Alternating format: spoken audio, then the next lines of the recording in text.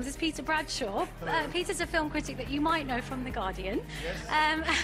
How are you? I'm very well indeed. How are you? I'm good, thank you. You also live locally, and you're also a massive fan of this venue, aren't you? I'm a huge fan of this venue. When this venue opened up, I just thought Christmases and Easters and summer holidays all come early, really, because it's so good that we've got a real independent repertory cinema just in this locality, because we've been talking about it and gossiping about it for years and years and years, that Crouch End doesn't have a proper cinema. And this, I think, is the first real indie cinema in my memory in London, or maybe even the UK, for a hell of a long time anyway. Wow. For a heck of a long time.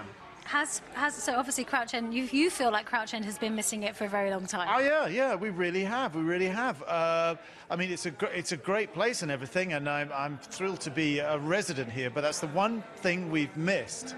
And thanks to Sam and George, these guys who've had such vision. They're your Father Christmas, aren't they? They are my twin Father Christmases. They really have had a lot of vision and a lot of energy and a lot of inspiration and perspiration. And they have made the desert bloom. I mean, they have created this wonderful place. And you're also going to be putting on a night here where you're going to be celebrating film. Well, tell me a bit about that. What I'm going to do, and I'm working very much in tandem with Sam and George and with people in the local community who are making suggestions, obviously, is putting on like a kind of a cult classics season. We're starting when they come to launch the art house. It's your part of it now. It belongs to you as well.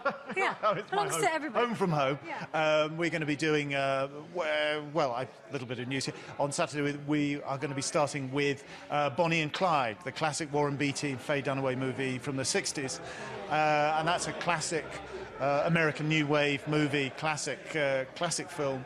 And so we're going to be doing that, and there's lots of other stuff that I should let them tell you about. Yeah. But there are lots of great stuff being ready for their little opening launch season for the art. And this is more than a cinema, though, isn't it? You actually have a space where you can embrace, like you said, local filmmakers as well as local people, established local filmmakers. They've got lots of ideas to be a venue for live performance, beaming live opera, live theatre in here, local theatre, people. You're making me think I should move to Crouch End. Well, get it over here. Yeah, where do you live at the moment? I'm in South London, but you know.